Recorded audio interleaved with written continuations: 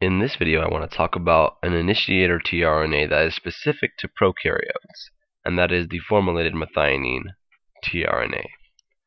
So, methionine is the amino acid coded for by the start codon. So, in prokaryotes, they have their initiator tRNA is a little bit specific. They have a tRNA that's specific for formulated methionine. So, this is their initiator tRNA. So when methionine joins the tRNA that is specific for the formulated methionine, it joins to form this amino acyl tRNA here. Now, that reaction is catalyzed by a methionine tRNA synthetase. Right, that's the amino acyl tRNA synthetase, and it's specific for this reaction. And of course, that requires an ATP going to an AMP and a pyrophosphate, so the equivalent of two high-energy phosphate bonds.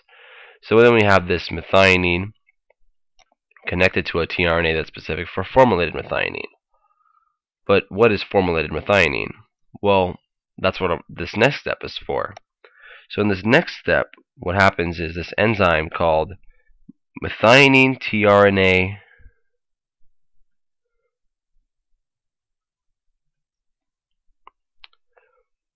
formulated methionine formal transferase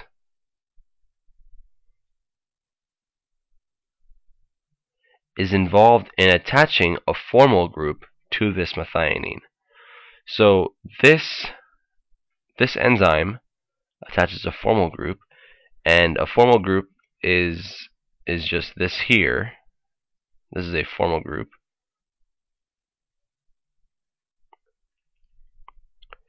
So that's a 1 carbon and an oxygen and a hydrogen coming from a formulated tetrahydrofolate. And then the formal group gets attached, so all that's left that comes out is the tetrahydrofolate, which is involved in 1 carbon transfers. So what happens is this methionine becomes formulated. So now what we have here is the long name is N-formal methionine tRNA-fmet. Basically, it's the amino acyl tRNA for formal methionine. So you can just write this as fmet-tRNA for fmet. Now what we have is a formulated methionine attached to a tRNA specific to the formulated methionine. That's exactly what we wanted here. But what's going on here is that this enzyme is specific to acting on this particular amino acyl tRNA, a methionine attached to a tRNA that's specific for formulated methionine. If we took a methionine and a tRNA that's specific for methionine, and we use this same enzyme here, so we used methionine tRNA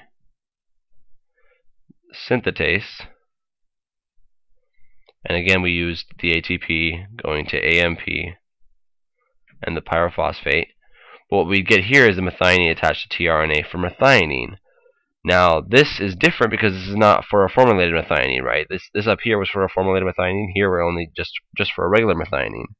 So if we bring in a formal group attached to a THF, and we bring this enzyme here, if this enzyme is here, we're actually not going to have a reaction. There will be no reaction. Oops. Because this enzyme is specific to acting on this tRNA. If this tRNA is not present, it will not work.